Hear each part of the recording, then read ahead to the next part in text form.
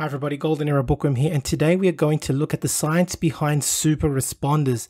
And in essence, this has much to do between the relationship between testosterone and androgen receptors in a given individual.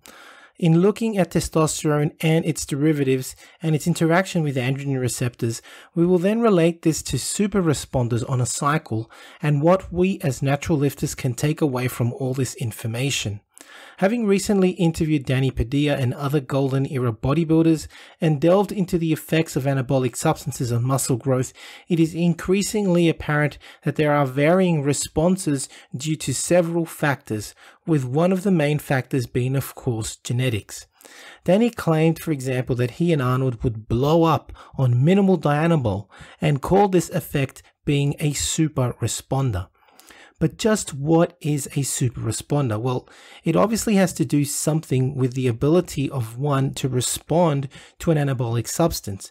And science has recently shown that being a super responder may indicate that the effect you have to an anabolic substance, whether it is synthetic or naturally produced in your body, has to do with your genetics, in that you respond more favorably when compared to other people. It is no wonder that we hear that often, even nowadays, that for some people, it doesn't matter how much product they take. They will never look as good as someone that has the genetics for the sport. That is, by other terms, they are super responders. These super responders are able to take minimal product and respond incredibly well to anabolics, and most likely already showed incredible natural potential even before being on any anabolic substances at all.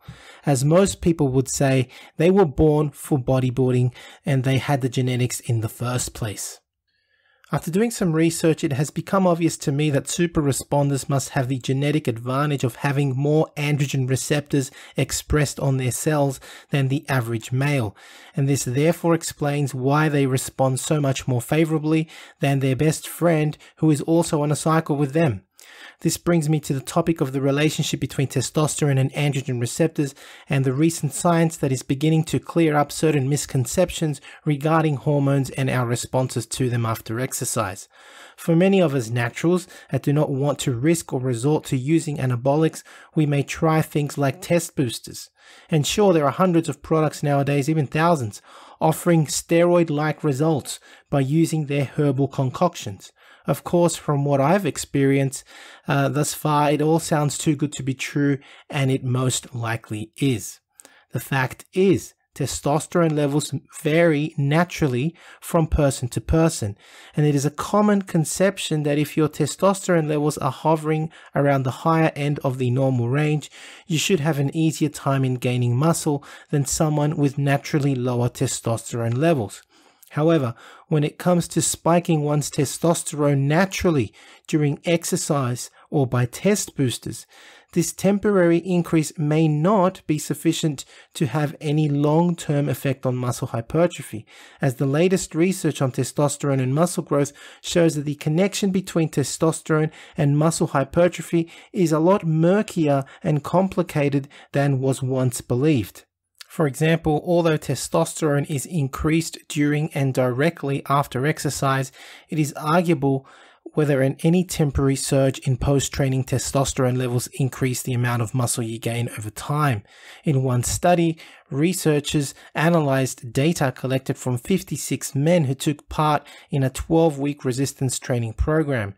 If the post-exercise change in testosterone levels was important as far as building muscle is concerned, you'd expect to see two different things.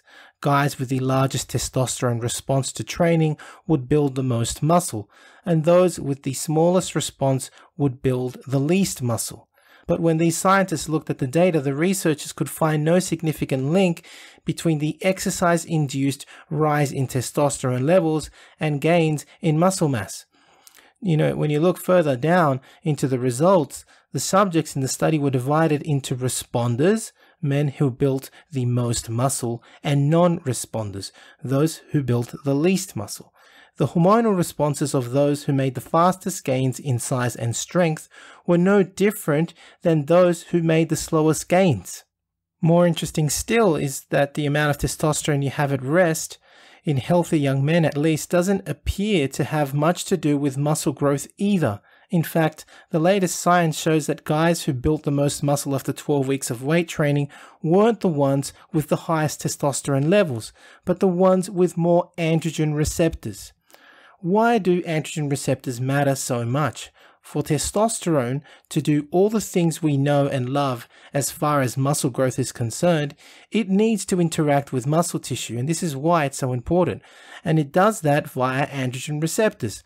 One of the ways androgen receptors respond to a hormone like testosterone is by signaling muscle cells to increase the rate at which new muscle protein is laid down. Over time, this increase in muscle protein synthesis leads to bigger, stronger muscles. Now, looking back at the study, the guys who built the most muscle didn't have higher testosterone levels, but they did have more androgen receptors in their muscles than the subjects who gained the least muscle. This meant their bodies were able to make better use of the testosterone that was available. This fact brings us back to the point I was making about super responders. Science is now suggesting that it isn't necessarily just your testosterone levels that predict muscle gains, but how sensitive your muscles are to that testosterone. That is, the more androgen receptors you have, the better chance you have of gaining muscle. Of course, having said that, if we are going to talk about androgen receptors, then we need to assume that at least you should have normal testosterone levels being produced and circulating in your system in the first place. In many ways, then, if you are on a cycle and increasing your testosterone levels to supraphysiological levels, the amount of androgen receptors you have will therefore determine how sensitive you are to the cycle you are taking. The greater amount of androgen receptors you have, the greater the response, and therefore this addresses the conundrum behind a super responder. It appears then that a super responder is most likely genetically blessed with high levels of expression of androgen receptors on their muscle cells. At least this is one major factor in their arsenal that puts them above the average lifter. Now, I am not stating that those with less androgen receptors on cycles will not gain. Most people on cycles will most likely gain and gain well, as anabolic drugs work because they take your testosterone levels out of their normal physiological range. They actually take them to what is called supraphysiological range, which basically means it is way above normal. And these cycles basically keep them there day and night for weeks and months, and sometimes even years on end, which again is very different to a natural lifter whose testosterone levels only peak during sleep and fluctuate daily, of course, depending as well on their exercise routines as well. This persistent high level of testosterone levels or its derivatives is why the supraphysiological doses administered during cycles have such dramatic effects on muscle growth in unnatural and enhanced bodybuilders. Cementing this fact, a team of Californian scientists found that guys who combined 3 days a week of weight training with weekly testosterone injections gained a whopping 13 pounds of muscle in just 10 weeks. The amount of testosterone they were given, 600 milligrams per week, is a lot, around 6 times higher than the dose usually given to men on hormone replacement therapy. It was enough to raise their testosterone levels by more than 600%. Now that is what I call supraphysiological. In other words, the injections took testosterone levels well outside of their normal range, well outside of their normal physiological range, which is why they had such a big impact on muscle growth.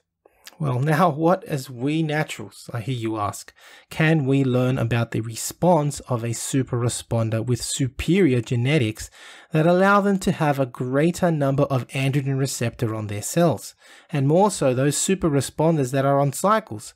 Well, at best, it allows us to reflect on the reality of being a natural lifter.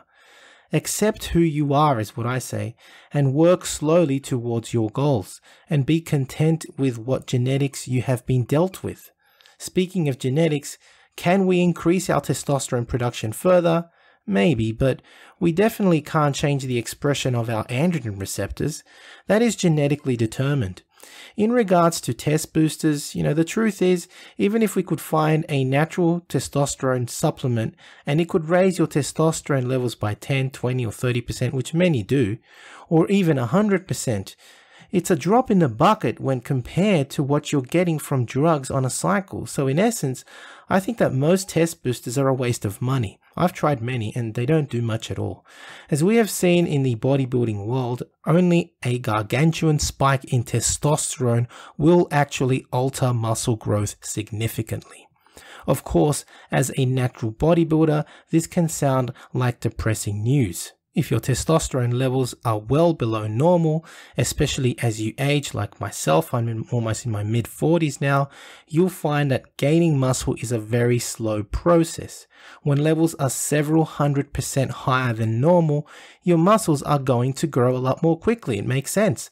Fluctuations in testosterone within the normal physiological range, however, aren't going to do much of anything, and trying to raise your testosterone levels naturally is unlikely to have much of an impact on the speed at which you gain muscle. So again, I would personally ditch the test boosters because they won't do much to increase your muscle size. If anything, as a natural, I say this to you: take heart and be content with being a natural, and don't compare yourself with those on the juice. I know it's hard, they are all over social media, but I say see those physiques as motivation at best. But don't pretend to ever think you will get a physique like that, and understand that those physiques are not natural, and they are also not permanent. They are only temporary. Stay healthy instead. Focus on slowly progressing and accepting your genetics and working toward your greatest potential slowly, day by day and year by year. In the long run, you will lead a happy, strong, and healthy life, which is what bodybuilding and physical culture originally were all about. Now, for those approaching middle age like myself, it is important to accept the fact that our test levels will drop, and eventually we will need to make that decision to take testosterone replacement therapy or not. And I do think that it is a personal choice and everybody has a right to their own decisions. Test injections and anabolics obviously do work, but your response to those are determined by your genetic propensity to express androgen receptors. Just remember that. And even if one decides to get on TRT, once again, the effects may be minimal to moderate, and one can never achieve an Olympia physique even on TRT. On TRT, your levels may return to normal or even be as high as double that of normal, but they will never be at such a super physiological level that you would or could develop the physique of an Arnold Schwarzenegger or Dorian Yates. Forget about it. These men are most likely super responders with a plethora of genetic variables that are favorable for bodybuilding, which is why they created such timeless physiques. They are not just super responders, they were born for bodybuilding. So I do hope you have enjoyed this reflection and discussion on super responders, their likely genetic advantages, and how it is that testosterone and anabolic substances work in such individuals that are most likely blessed with high androgen receptor expression on their muscles, amongst other genetic advantages. If you've enjoyed this video, please give the video a thumbs up and subscribe if you haven't done so yet, and leave me your comments. That's it from me. This is the Golden Era Bookworm saying bye for now. Now, if you're interested in learning more about Vince Gironda's approach to bodybuilding, his principles, and all these tips of wisdom that he has, I mean, there's so much stuff that probably hasn't been proven by science, and it will take science to prove or disprove Vince. But to be honest, these 3 books, I believe, which I call the Classic Physique Bundle, are the best books that Vince ever came out with. And they, of course, are the Wild Physique, the Master Series, and the Pro Series. Have a look at it this way. The Wild Physique, I believe, is like the ABCs of Vince Gironda's principles to bodybuilding. He teaches you the exercises and his principles, but how do you put them together? Well, the Master Series is a 14-month program of using all of these principles, all of the diets that Vince came out with, all of the exercises, and believe me, it's a brilliant program. Many people have used it. I know personally a lot of bodybuilders that have actually used it and made fantastic results with it. And of course, the Pro Series was a book that he came out with later on, specially targeted for getting into competition. It's just these 3 books, as I call it, the classic physique bundle, are Vince's best work, and available, of course, at www.goldenerabookworm.com. Now, the Pro Series of Bodybuilding, which was targeted for professional bodybuilders, contains 6 programs, each of which go for 2 months each. So it's a whole year, again, in preparation for competition. Need a bodybuilding poster for your gym or office? Then check out Ironman Magazine archive.smugmug.com for the highest quality posters on the planet. Scroll through the galleries of all the legends, including greats such as Arnold, Frank Zane, Sergio Oliva, Serge Nubret, Tom Platz, and Larry Scott, and much, much more, and select your poster now. To support your favorite YouTube channel, please visit teespring.com/stores/goldenerabookworm for merchandise, including t-shirts, hoodies, face masks, phone cases, and much, much more. Once again, at teespring.com/stores/goldenerabookworm. Become a patron at www.patreon.com/goldenerabookworm for hard to find books, scans of rare photos, and articles on the golden era of bodybuilding. To take full advantage of my collaborations, use code GEB20 with NSPnutrition.com and VinceGironda.com, as well as code BOOKWORM12 at OSL.com for a discount at checkout.